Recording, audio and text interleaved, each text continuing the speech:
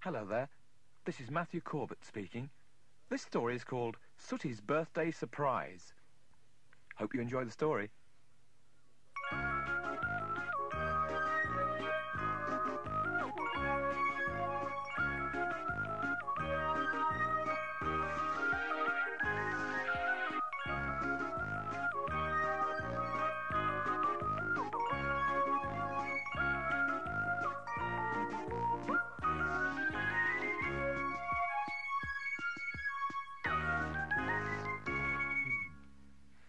Sweep was squeaking even more than usual. It was a very special day for him. It was his birthday. Matthew is taking me out to choose a present, he squeaked. Sue and I will stay in, said Sooty. The postman hasn't been yet, and there may be a parcel for you. What a good idea, squeaked Sweep excitedly. See you later. I'm glad he's gone, said Sooty when Sweep had left. Oh, that's not a very kind thing to say, especially on his birthday, said Sue. No, you don't understand, said Sooty.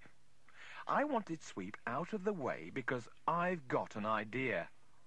Sue sighed. She knew that most of Sooty's ideas meant trouble. We're going to make him a surprise birthday cake, said Sooty. Sooty and Sue went into the kitchen. Matthew has a fat recipe book with everything in it, said Sooty. Yes, said Sue, opening it. I've just found a bacon rasher. The cake section is what we want, said Sooty, flicking through the pages. Here we are. Extra special birthday cake. That sounds just what we need. Sooty got out the largest mixing bowl and a wooden spoon. I'll read out the ingredients and you put them in, he said. 100 grams of butter softened, read Sooty. Wait a minute. He fetched the butter from the fridge, cut off a chunk that looked the right size, and kneaded it with his paws. That should be soft enough, he said, squeezing it into the bowl. 100 grams of sugar, read Sooty. And 2 eggs, that's simple. Sue mixed them all together until the mixture looked golden and fluffy. I think I should just taste it at this stage, said Sooty. Don't you think your paws are sticky enough already? Asked Sue. Delicious, said Sooty. I'm sure Sweep would enjoy it just as it is. But let's add the flour, 100 grams, and see what's next. I'll just turn over the page. 200 millilitres of vinegar, read Sooty. Sue measured it in a jug and carefully poured it in. 200 grams of dark brown sugar, read Sooty. More sugar, said Sue. Well, Sweep does have a sweet tooth, and it is an extra special cake, said Sooty.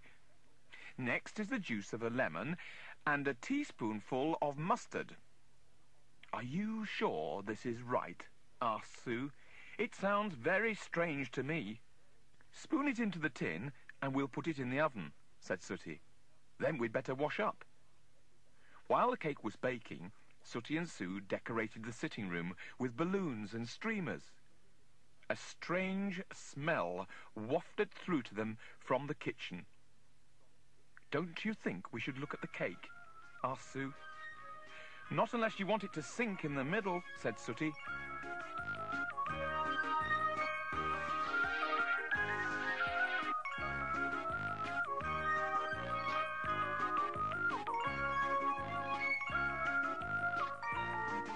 When the music stops, turn your cassette over. That's the end of side 1.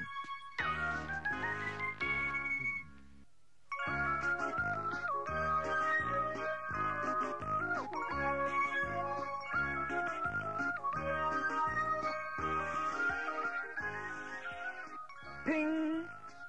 The timer in the kitchen went off. Sooty and Sue dropped the garland they were holding and rushed through. As soon as they opened the oven door, they knew something was wrong. The cake had not risen. It sat sadly in the bottom of the tin. When they lifted it out, they found it was as hard as a brick. I've heard of rock cakes, said Sue, but this is ridiculous. What went wrong?"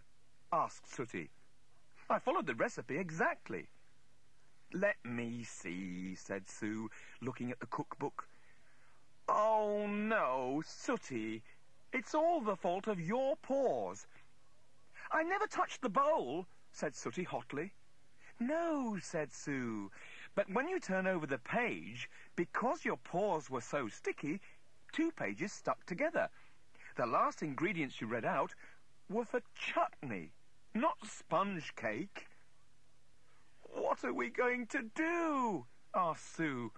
"We don't have time to bake another." "There might be some dog biscuits in the cupboard," she went on.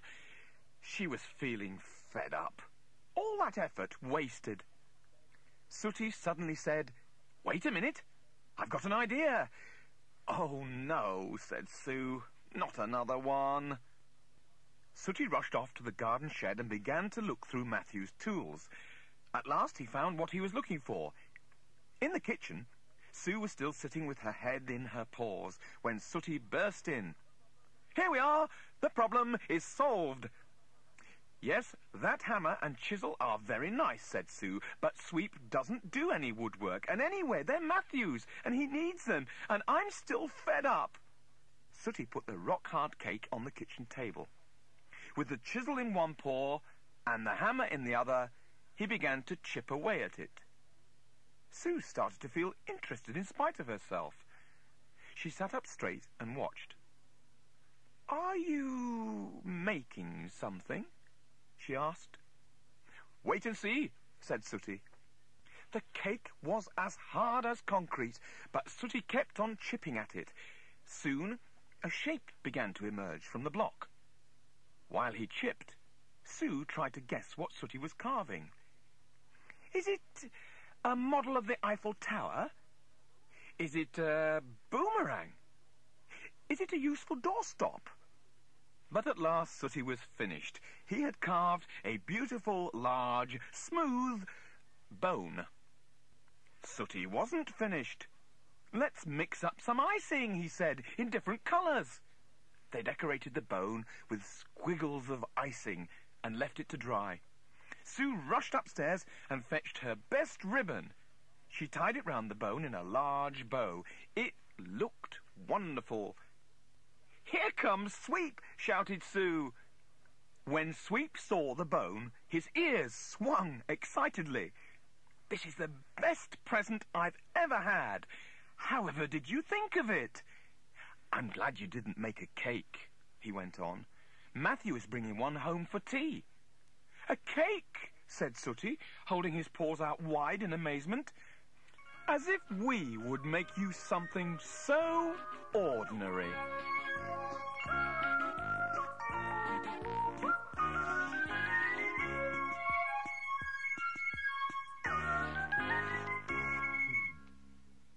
The titles of the stories available in this series are as follows: Sooty's Painting Trip, Sooty's Birthday Surprise, Sooty's Magic Tricks, and Sooty Buzzes Off.